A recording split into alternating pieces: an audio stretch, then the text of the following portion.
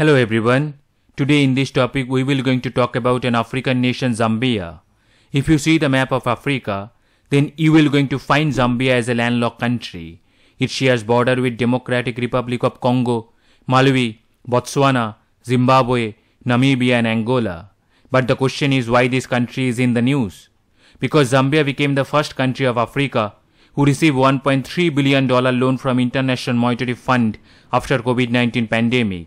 They needed that loan because Zambia became the first country to default in the pandemic following what the fund called years of fiscal profligacy. The country's debt quadrupled between 2014 and 2019 because the former President Edward Lungu borrowed huge amount of money from China for so-called infrastructure development. You will be stunned to know the size of the Zambian economy and the amount they borrowed from the different lenders. The size of the Zambia's economy is only $25 billion in nominal term, and their debt is $17 billion. So you can clearly see the debt to the GDP ratio, which is more than 50%.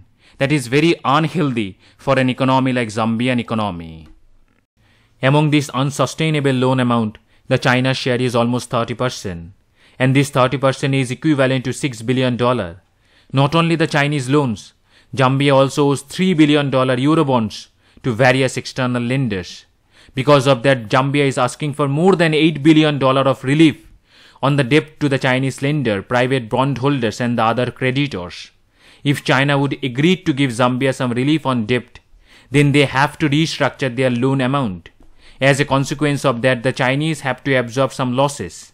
Anyway, these decisions are on the Chinese counterpart. But Zambia took some important decision to go away from the Chinese lenders. They are doing so by cancelling the Chinese projects in Zambia. Zambia has specifically stated that it will completely cancel 12 planned projects. Among those 12, half of which were expected to be funded by Chinese Exim Bank, along with one by ICBC for a university and another by Jiangxi Corporation for a dual highway from capital Lusaka. Additionally, the government cancelled 20 of the unpaid loan sums, some of which were for the brand new projects and the others were for the ongoing ones. Such cancellations are not unusual for Zambia, but majority of these loans came from the Chinese partners and the Chinese lenders. The 10 of the cancelled loans are from the Chinese Exim banks, which helped Zambia to save $1.1 billion. 3 from ICBC. The total cost of those loans were $303 million. Another from Jiangxi banks of $157 million. The remaining 6 undistributed loan balances come from predominantly from commercial lenders, equating to $483 million. Now I am going to give you some information about Zambia's natural resources. After knowing that you will fall out of sky, because a country with that much of natural resources cannot possibly be that poor, but their country really is dwindling in economical front. Zambia has a wide range of natural resources that includes copper, cobalt, silver, uranium, lead, coal, zinc, gold and emerald. In fact, it is one of the main producers of semi-precious gemstone and cobalt in the world. This country is also recognized internationally as a major producer of tourmaline, amethyst and aquamarine. And the most interesting fact about the Zambia is, this country is the 4th largest copper producer of the world and holds about 6% of the global copper resources. Not only this, Zambia is home to the abundant wildlife, lakes and rivers. The mining industry has been the country's main economical backbone, especially mining and refining of copper. But after arriving of new President Hakainde Hichilema, who took office a year ago, spearheaded the negotiation with Zambia's creditors, which include France, UK and China. Under his presidency, inflation has fallen to a single digits, and the country's currency has regained some of its value. But the country is still due to receive an immediate payment of $185 million from IMF. And they will going to receive it after all the negotiation will completed by the IMF and the Zambian presidency. The Zambia is getting the loan from the IMF. That doesn't mean they do not have to pay their loan back. They have to pay it back because they are not enjoying the luxury of being a Pakistan, who is American stooge. And because of the IMF pressure, China has taken a backseat as a development partner of Zambia. As you were seeing, the IMF put the pressure on the Zambia to cancel the Chinese projects. But the IMF is allowing other organizations to run the projects in Zambia. Like IMF allows 62 concessional loan projects to continue with 12 different lenders. most of which are administered by multiple institutions and again involve in recurrent expenditures rather than infrastructure-focused projects. Next, the Zambian government will continue with 22 World Bank projects, the majority of which focused on the social program. Also, African Development Bank comes second with the 16 projects. These projects are all social and the infrastructure initiative allowed by IMF.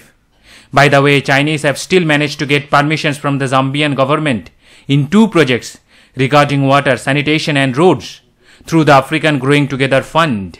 The African Growing Together Fund is a fund co-chaired by the China and African Development Fund. But Zambia did not move away from the Chinese projects totally. The Zambia's PPP policy had seen some projects, such as the previously Chinese loan-based 750 megawatt Kafu George hydroelectric power station. But in my view, Zambia should move away from the Chinese projects totally. They are witnessing today's Pakistan, Bangladesh and Sri Lanka. They are all sinking because of the Chinese debt policy. They gave the loan to the nations those are economically vulnerable. They know this nation will fail to pay the loan back. In return of the loan, they grab the resources or strategically important ports or airports of any nation. The examples are Pakistan, Gwadar and Sri Lanka's Hambantota. Zambia is a very poor country. 77% of its population do not have access to the clean drinking water. 60% do not have access to electricity. 46% do not have access to internet. So they have to improve the public life first by promoting education and the technical training. Then they should go for the expensive infrastructure projects. Now our today's questions. The first question is, which city is the host of the Global Clean Energy Action Forum? The first option is New Delhi. Second option is Petersburg. Third option is Paris. Fourth option is Rome. The second question is, as of 2022, which country is the largest bilateral lender to the Sri Lanka? The first option is China. Second option is India. Third option is Australia. Fourth option is USA. So this is the end of the topic.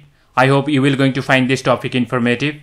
If you have any question or any kind of inquiry, then please contact me through my email address, which is tuhin.power.academy@gmail.com. Thank you very much. Thank you for your support.